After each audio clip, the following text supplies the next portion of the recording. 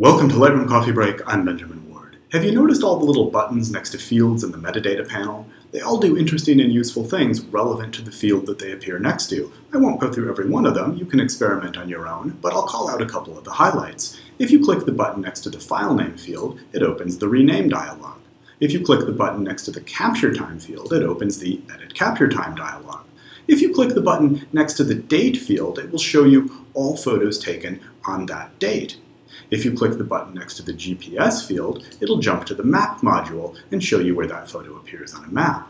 The keyword list panel has a similar feature. As you roll over keywords, you'll see an arrow appear to the right. If you click it, it will show you all photos that have that keyword applied.